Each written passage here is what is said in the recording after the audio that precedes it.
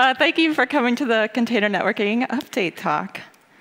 My name's Amelia Downs, and I'm the anchor of the Container Networking team. And I'm Christian Eng, software engineer on the Container Networking team.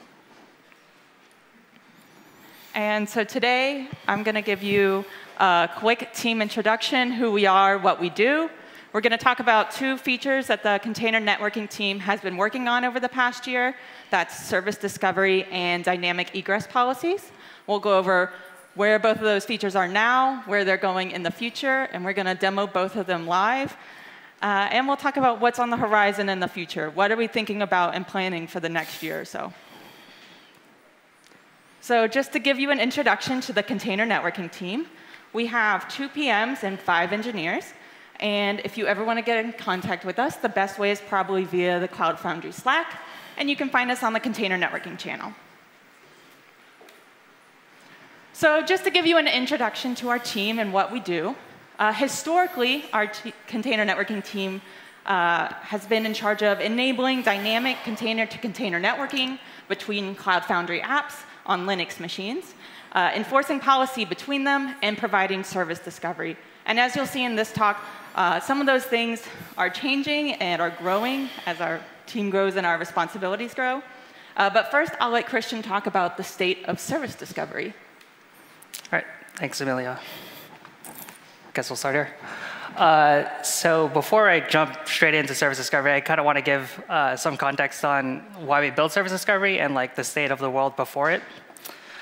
So you can imagine you have a front-end app and a back-end app, and you want your front-end app to talk to your back-end app. So like the naive solution to this would be to provide your front-end app with the IP of the back-end app. And an easy way to do this would be to like use some environment variable and pass it the IP. So here I'm providing my front end with the IP of the back end, 10.255.1.2. And then my front end starts curling the back end, and life's good. But with Cloud Foundry, if your backend app were to restart, it would get a new IP because they're ephemeral, and you're not guaranteed to get the same IP every time. So then your curl stops working, and your front end can no longer talk to your backend, which isn't great.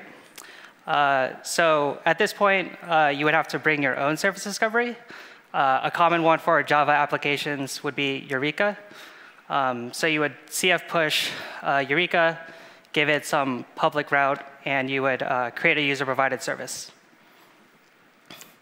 And at this point, you'd provide Eureka to your front end and your back end, restart the apps, and then your front end and your back end would start registering their IPs with Eureka. And then a little bit later, your front end and your back end would discover each other through Eureka. And your front end at that point could use Eureka's registry to start calling the back end. And if your back end were to restart and get a new IP, the back end would re-register with Eureka. It would get rediscovered by your front end, and the curl would continue working. So basic service discovery, you're happy that it works. What's not great is that you have to maintain this whole extra application to provide service discovery for you. So we've built it into Cloud Foundry so that you don't have to maintain this extra app. Woo. So now at this point, if you had your front end and your back end, the workflow would be to CF map route, an internal route for your back end. So what this would look like is you would provide the application, an internal domain, which in our case would be apps.internal, and a host name. So now my backend has a backend.apps.internal route. And then I would provide my front end with the new internal route, backend.apps.internal, through my same environment variable. And my front end would start curling backend.apps.internal, which would resolve to that 10.255.1.3 address. And what's great about this solution is that it's DNS-based. So it's like a Polyglot solution. It would work for any language. And if your app were to restart, and get a new IP, service discovery would see that and update the backend.apps.internal records to point to 10.255.1.4. And if you were to map multiple applications to backend.apps.internal or scale up your backend, the backend.apps.internal records would reflect that, and it would point to every IP, and it would shuffle between them to give you rudimentary load balancing. And now I'll try to demo this. So we'll see where this goes.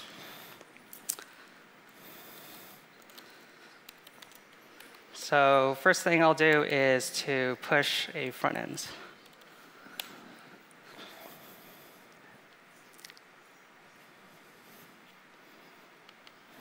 And let's copy this route, and we'll give it a minute.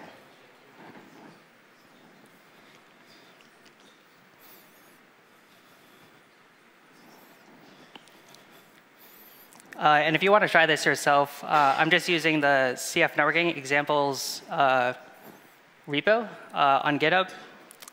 So if you want to try it yourself, you could go find that.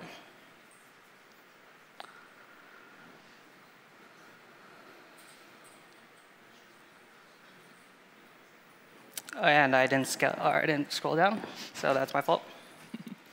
All right, so let's try to go front end / C2C cfapp.com.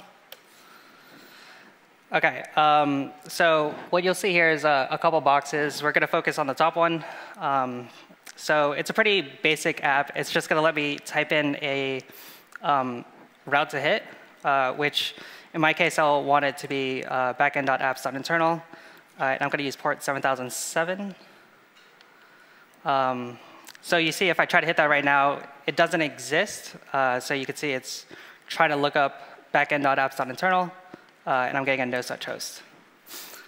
So at this point, I'll probably want to push my backend app. So let's do cf push backend, and I don't actually want to expose it on the internet, so I'm going to specify no route.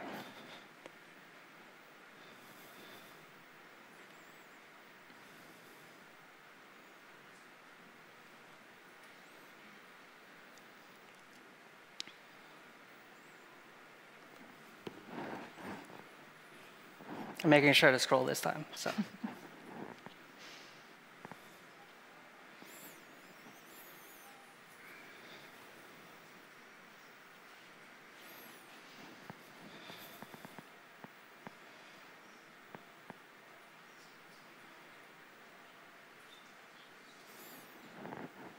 All right, so I got my backend app up. You can see right now it has no route. So let me cf map route, specify backend, the app name, and apps.internal, and host name, which I'll call backend. OK, so if I call cf apps again, you can see it now has a backend.apps.internal route. And if I were to refresh this page, OK, so it still doesn't work, but it's no longer getting the no such host. It's getting a connection refused.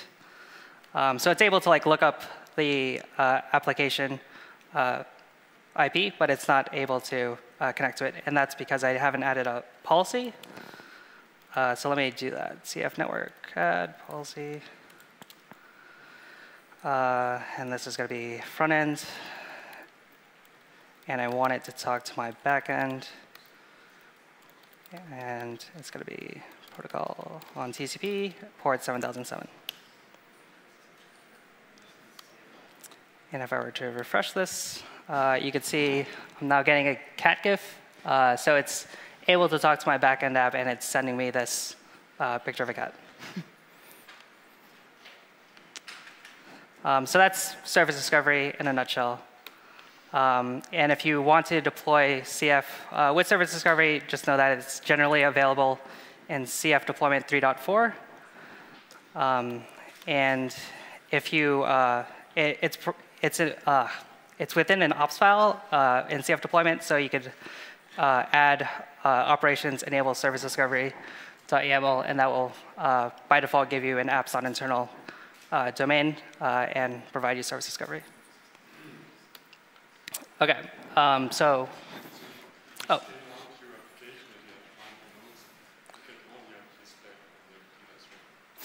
Sorry, I didn't quite catch that. So,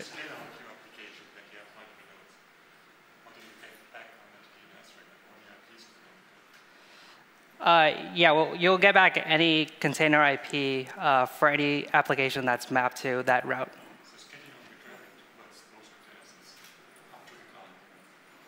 Right. OK, so what's next for service discovery? So we want to start sending any traffic that's heading to an internal route through an Envoy sidecar. And if you were at the last talk, this will allow us to provide some client-side enhancements, such as sophisticated load balancing, like weighted routing, retries, timeouts, and automatic TLS. And what this would kind of look like is if I were to open up these containers, right now you would only have application processes inside of the containers. We would be adding Envoy processes within those containers too. And if you were to curl backend.apps.internal, it would get redirected to the Envoy, and then the Envoy would send that to whatever application it was heading to. And what this, at this point, what this allows us is to do those retries, the load balancing, and the TLS at those envoys. And now I'm going to hand it back to Amelia to talk about egress policies. Great. So before I talk too much about egress policies, I just want to define what they are. So egress policies enable networking from your app to outside of Cloud Foundry. So saying whether your app can access the whole internet, some part of the internet, or not. So by default in CF, there are no egress policies set, so your app is isolated and cannot access the internet. Currently, network admins can create egress policies through application security groups, or usually we call them ASGs, and they're on a per IP range basis. So for example, when you're staging your app, if it was a Ruby app, you might want access to Ruby gems to bundle install.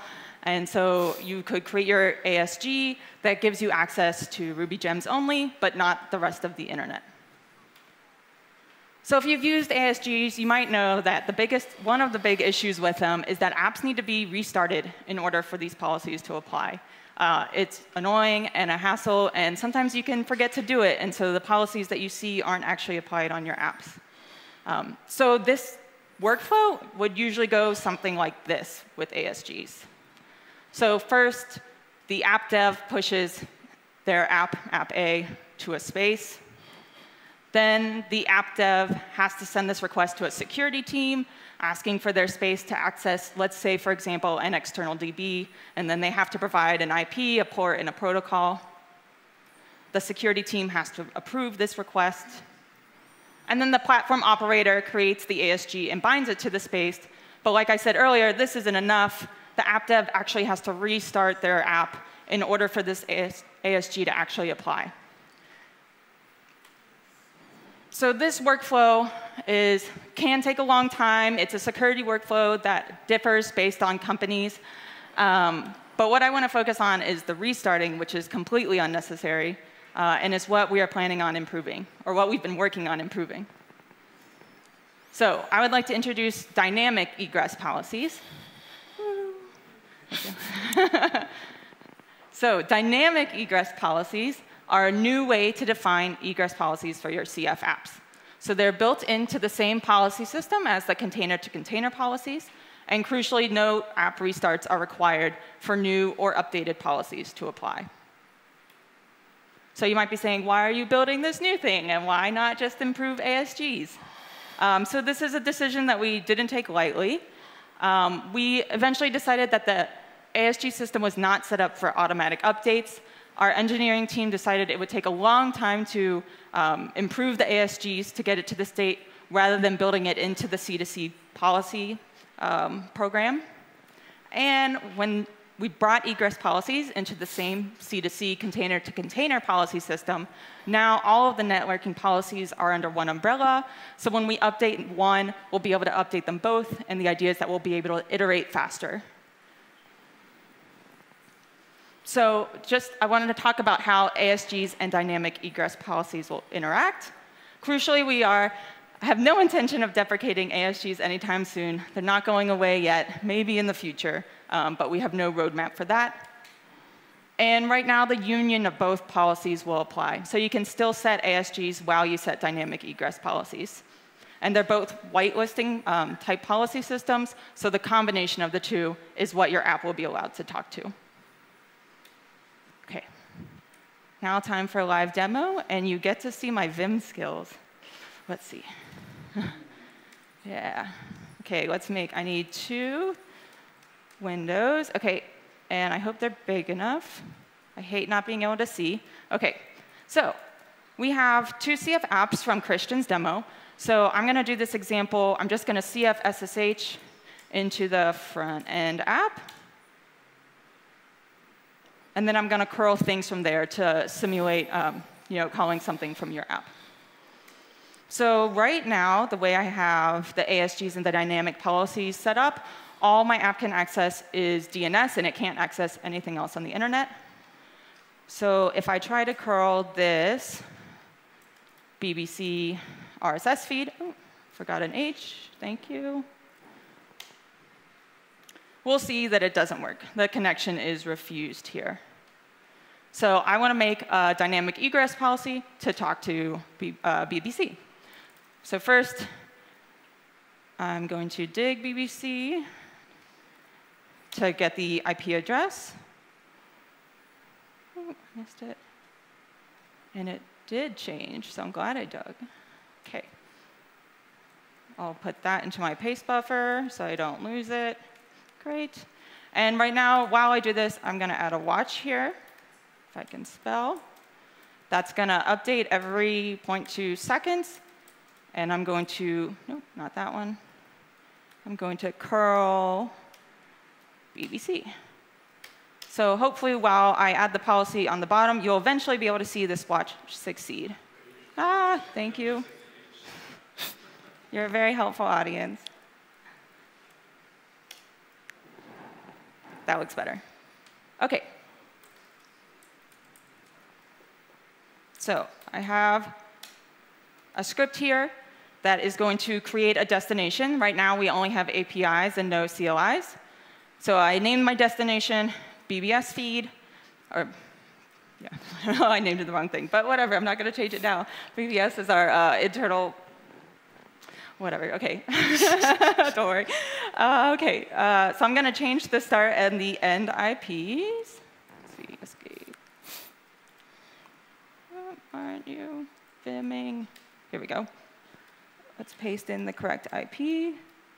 Did I pass it? There we go. OK. It's open on a range of ports, and it's over TCP. Great. So I'm going to run this and create my destination. It was created. OK, now I'm going to grab this GUID from the destination. And first, you create a destination, and then you create the policy. So here on the policies, you say either an app or a space, and you pass it the GUID you want. We are going to have to replace that with a new app GUID, and the destination, and you pass the GUID. So I'm going to paste in that GUID, and then let me Control-Z, get my app GUID. So if I do CF app front end GUID,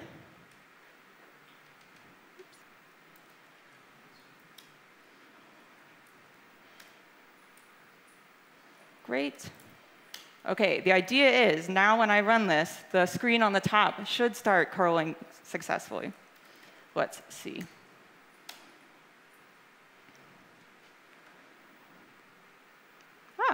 No. No, Christian. Don't know what to tell you. Maybe the IP changed. No. I swear it worked earlier this morning. Let's try digging it again. No, I heard that. No, the IP changed on me. Okay, one more time, Amelia, you got this. Destination.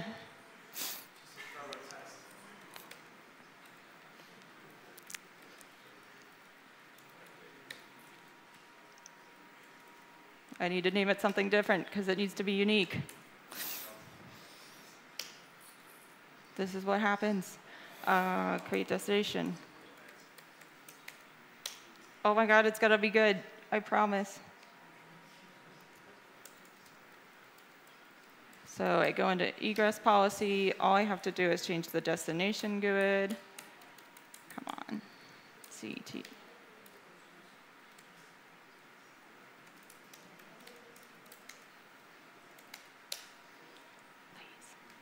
Okay, need a curl again. Oh, I'm getting XML. Yay!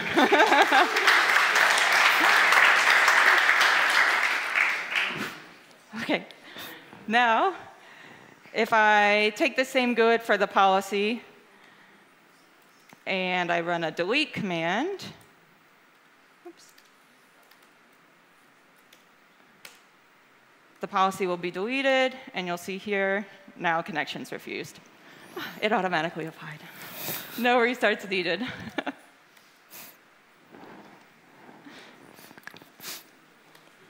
Okay, so if you would like to try these, let's just make this thing go away. If you'd like to try dynamic egress policies, they're experimentally available in CF Networking Release 2.17, which should be available in CF deployment soon.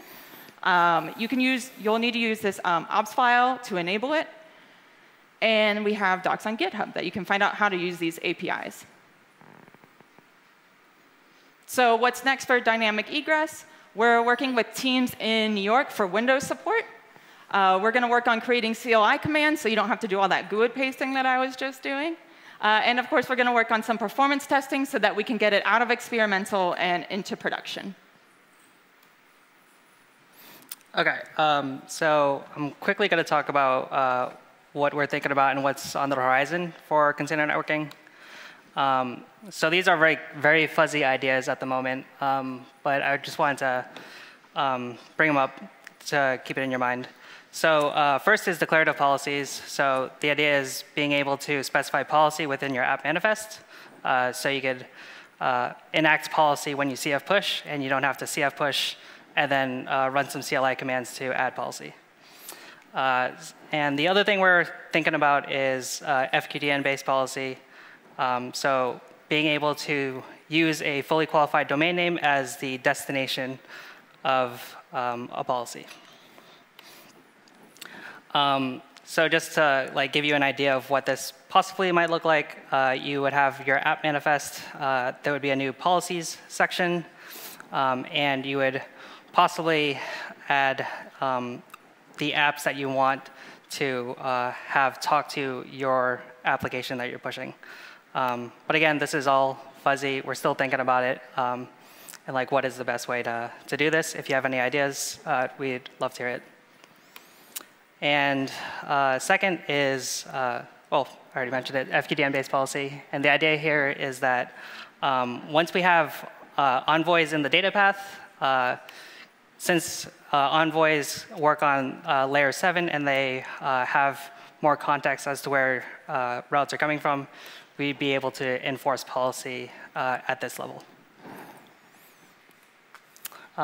Again, we'd love to hear your feedback on any of these features, new and old.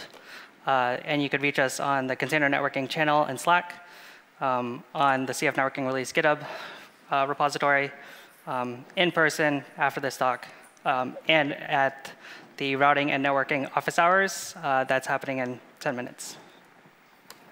And that's it. Thank you.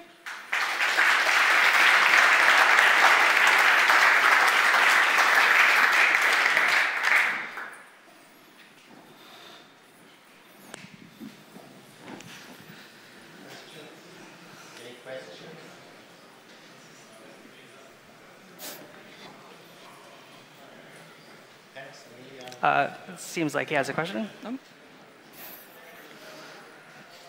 About the routing that you showed initially, and is it the internal route? Is that something configurable by a manifest rather than actually having to map the route manually on an instance?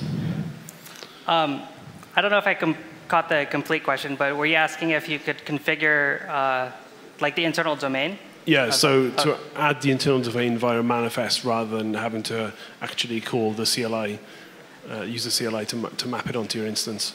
Yeah, so that is configurable. In CF deployment, by default, we set it to apps.internal within the ops file. But you could either change that ops file to use some other internal domain, or like create a new ops file to change those properties. But you could change it via the manifest. So you're talking in terms of when you're deploying open source CF. I'm talking in terms of when you're CF pushing via a manifest for the app manifest itself. If you can create internal routes. Yeah, not necessarily create them, but map them onto your application. Yes. Yeah. Perfect.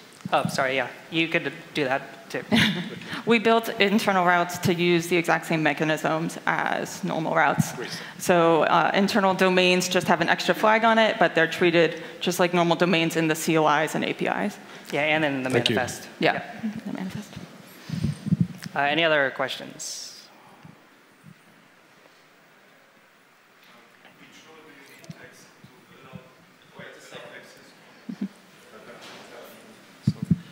Which Cloud Foundry role do you need to give access to one of the apps when you were connecting the front end to the back end?